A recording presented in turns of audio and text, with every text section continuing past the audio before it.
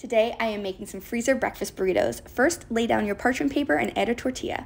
Next, your eggs, then your greens. I did kale and spinach, then your potatoes, and any breakfast meat you like. I used the maple chicken breakfast sausage from Trader Joe's.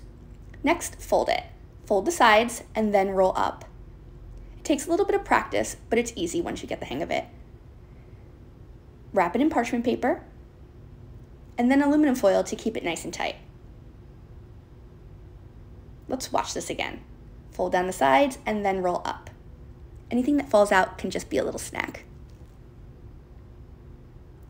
Then I store everything in a freezer bag and I eat it during the week.